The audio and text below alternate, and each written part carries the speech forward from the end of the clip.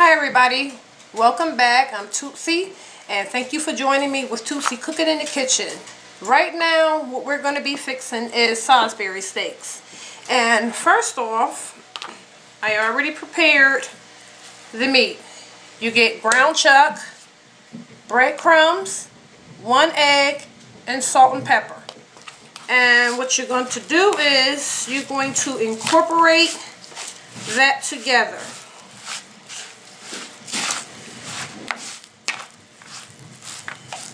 And once you have incorporated this together, you will put them in patties. And you will set your frying pan with vegetable oil. Okay? And you will cook them on each side and let each side turn, until it's brown. Now I'm going to do like this, and I'm going to get all up in here. Okay, so that way everything can get together.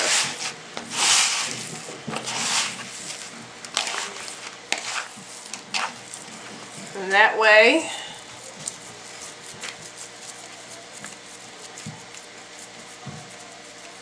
you can make patties. They don't have to be perfect.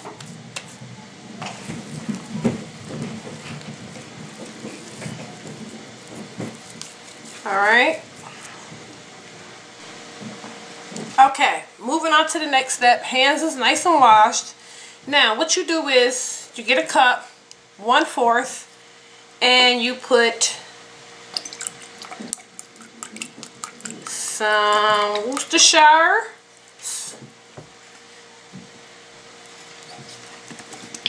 Get the ketchup. Let's see, it's just gonna be messy. Oh, I made a mess. Mustard powder. And French onion dip. Put all that in there. A little salt and pepper. And mix that together. Because this is going to be the sauce for the gravy. Okay? Get that all mixed in.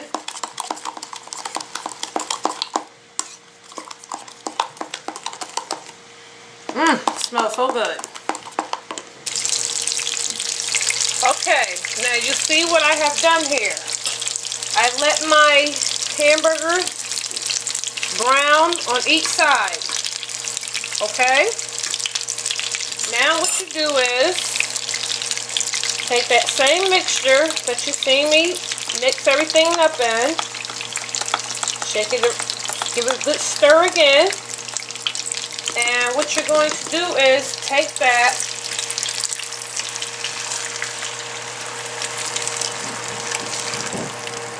and put that right in there, okay?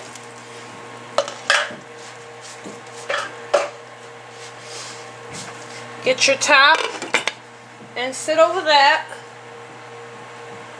And when your gravy starts to thicken up, you can, turn them over from time to time. When they start to thicken up, then you know that your Salisbury steaks are done. In the meantime, we're going to get started with the potatoes, the mashed potatoes. Now, what I'm getting ready to do is I took my potatoes out. Make sure that you boil your potatoes with some salt and some chicken stock. And make sure that you heat your milk up. If your milk is hot, put your potatoes, whether you do it by hand or by mixer, it doesn't really matter. Take more salt, take some salt and pepper, your butter, and put it in your mixer. And I'm going to mix that around.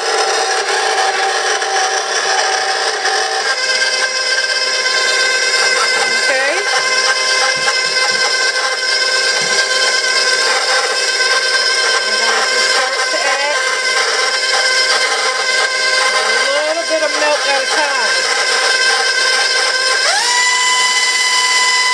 Mix that up. Get it all nice and creamy.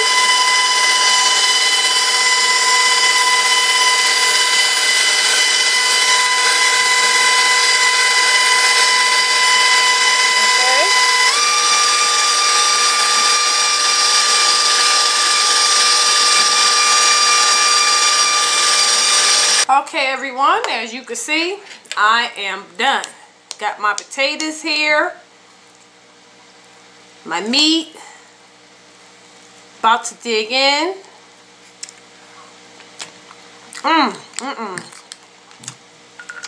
I'm some soda. I hope you at home, you're trying this dish.